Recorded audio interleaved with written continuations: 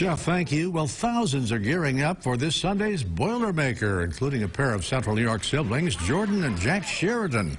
They'll be running on My Team 16. News Channel 9's Nicole Somavilla tells us about this group Jordan founded after her brother Jack beat cancer.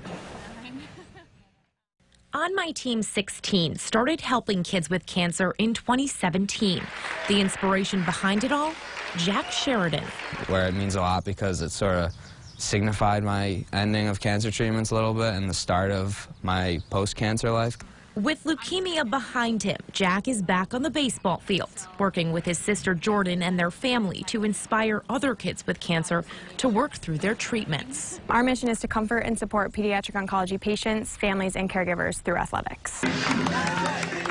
Now, for the first time, they'll run the Boilermaker, bridging that mission with a race fueled around community and health. Pediatric cancer patients and athletes have a very similar sort of like mindset they have to have. Like, you got to battle through adversity, you got to go through hard times to get to sort of the better side of things. And since Jack was cancer-free, he's accomplished so much, so it's kind of cool to see it out there in a 5K. From the mound to the pavement, it is a milestone for Jack and Jordan to run this race together, but it's also about inspiring kids and showing them anything is possible. So being able to show them, too, that there is hope and people beat this is probably my favorite part about it.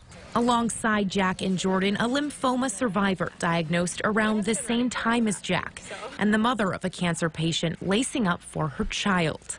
And while a 5 or 15K isn't easy, the meaning behind it is bigger than us all. It's going to be, there's a reason why we're doing it, and just remember that. Maybe there's a cancer patient who like to run, and they'll see that once they get through their treatments, they can still continue to run. Inspiring them to push through with every step they take this weekend. In Syracuse, Nicole Somavilla, News Channel 9.